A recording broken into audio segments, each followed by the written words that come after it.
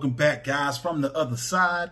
And like I said, we're gonna hop right into it. But before you guys, before we hop into it, I want to tell you guys, make sure you like, share, comment, subscribe on this video. I'm gonna be putting out a lot more content. I'm trying to free myself up, make more time to do stuff like this, more long form, more podcasts. So that way you get more of me. This is the reason you're here is for sports, my take on it, and me. So you get all three of those, and I'm trying to make sure I get more of that to you. So we want to talk about right now, the Lakers struggling without AD. There's a few things that have happened to the Los Angeles Lakers in this time period. You want to be real with it? Let's go ahead and talk about it. The Lakers are sus as hell without AD. They should be making a move. I'm hearing rumors, reading on the way wires and all that stuff, that it's a good chance that Lakers go after Hassan Whiteside, which I think would be a perfect move because LeBron, with a big who can be functional, I think works out really well for him. Now, right now, the Lakers, I had them pretty much almost pinned in to the NBA Finals. I'm not too sure if that's going to still be the case.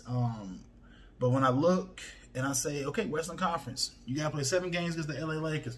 Are you winning 4 of them? So I took a look, and I'm like, even with the struggles, I still think the Lakers are coming out. Now, granted, they are 5-4 without AD.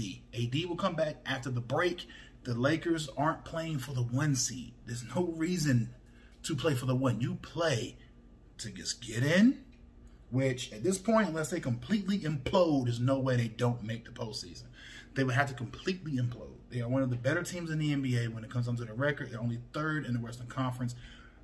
Behind the other LA team, the Clippers and the Utah Jazz, who are the surprise to me in the NBA. Not saying that they're not a good team, but who honestly thought that if you said, hey, 31 games into the regular season, the Utah Jazz would be the #1 seed in the Western Conference, you would say, oh, so it means they'd have to be better than both LA teams, Portland, and Denver. I wouldn't have put them there. But they're right there now. So that shows a little bit of growth, and all that kind of stuff comes with age. But Los Angeles Lakers struggling without AD is mainly because the Lakers aren't as big as they were last year. Remember last year, they would go Dwight, they could go JaVale. You could go Stentz without AD and still be okay down low. This team isn't built that way. That's not the type of team this is. They're a smaller, more athletic version of what last year's team was. Last year's team had a lot of age, but it had a lot of grit. And that's what got them through. And honestly, that's what got them past Miami.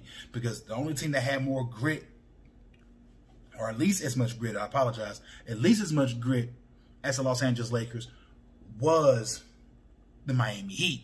Now, looking at how things are going right now, if I said the Lakers, all right, so let's say we match it out. Let's take the 8 teams that are in right now. 8 teams that are in right now. So you have the Jazz, Clippers, Lakers, Suns, Blazers, Spurs, Nuggets, Warriors. Those are your 8. If we go Lakers, Jazz, 7 games, who are you taking? I'm still taking the Lakers. You go Lakers, Clippers, 7 games, who are you taking? If it goes 7, maybe. But I'm taking the Lakers. Lakers, Suns, I'm taking the Lakers again. It lines up that way every single time. I'm taking LA. If I can put them against any other team in the Western Conference and say, okay, you got X amount of games, let's do this. That's basically what we're looking at there. Now, since we're talking NBA, there was another story that came across my little timeline here that I thought needed a little bit of attention. Karl Anthony Towns says he wants more head coach diversity. Cool. Karl Anthony Towns, if I'm not mistaken, bro, I think you made the playoffs once in your entire career. And that's no shade. But I seriously believe you only made it once. Let me take a look here. At the Minnesota Timberwolves basketball team. Here, I'm going to take a look at their record.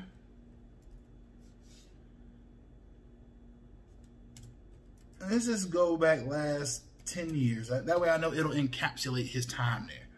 All right. So let's see. The Minnesota Timberwolves franchise index. That's perfect. Okay. Now, let's take a good look here. This team made the playoffs once in the time he's been there. I knew I was right. I knew I'd get it right. Karl Anthony Towns, his teams have won 40 games one time. That's a 47-35 season where they lost in the first round. And I'm just still looking here. This team historically has not been that great. Has some really good runs with Kevin Garnett, but nothing more after that. Like this has been really, really, really bad. They made the playoffs once since 2004. The last thing you need to be worrying about, my dear friend, is the race of your head coach. You need to get a coach who knows how to play, who knows how to win with the guys you guys are getting. You need a GM that knows what he's doing. I don't care if the guy's white, black, yellow, purple, green. I don't care. Looking at what your team has done, just looking at your franchise since well before you got there, which means it isn't the coach. It can't possibly be for a lack of talent, because I'm looking at this roster now. I'm looking at this roster, the Minnesota Timberwolves roster for this year. And I'm guaranteeing that this roster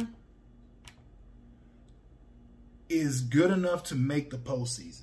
I'm just by looking at it, I believe they're probably good enough to make the postseason. Because every year they got one of the better rosters. And you look at it, season starts, oh, they got two really good players right there. That's good. Typically two really good players, two top-end players should be good enough to get you into the postseason. Well, at this point, 7-24, worst team in the NBA. A worst record, mind you. Say the worst team. Well, not about that. Probably the worst team by playing it. But this is terrible, to say the least. 7-24. Karl Anthony Towns is worrying about the wrong thing. You think the Utah Jazz, who lead your division currently, are worried about the race of their head coach? Nope. Do you think they're worried about the race of their GM? Nope. All they're worried about is, can this guy put the best team out as far as the GM goes, as far as the coach? Can he put us in position to be successful? So here we go, guys. This is what we're looking at here. They have Anthony Edwards, one of the better young players in the NBA. Ricky Rubio, D'Angelo Russell, Karl Anthony Towns, Malik Beasley. This team should be good to be at least an 8 by now. I mean, you can't possibly have that many high-end draft picks and be looking like, oh, well, this team's good enough to make it. You can't possibly be this bad for this long.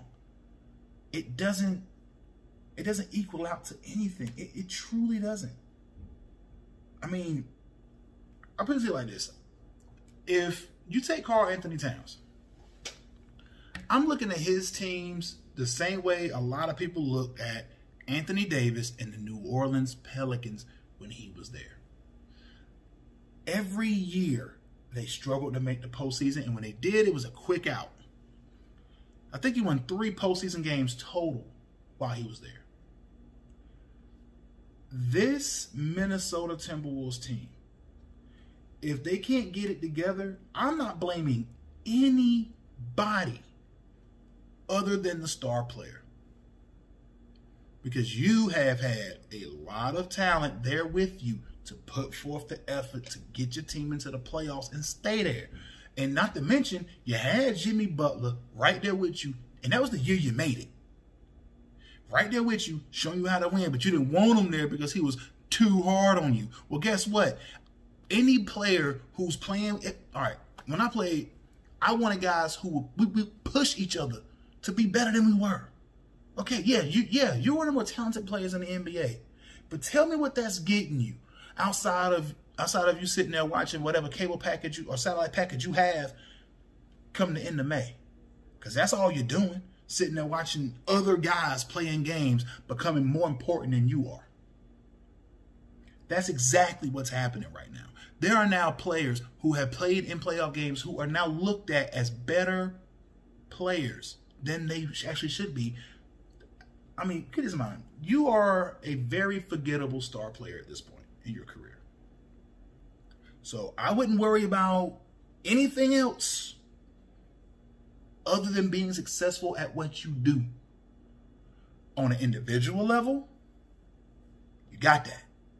The last time I checked, if your career ain't Karl Malone-esque, Charles Barkley, Patrick Ewing, you're forgettable.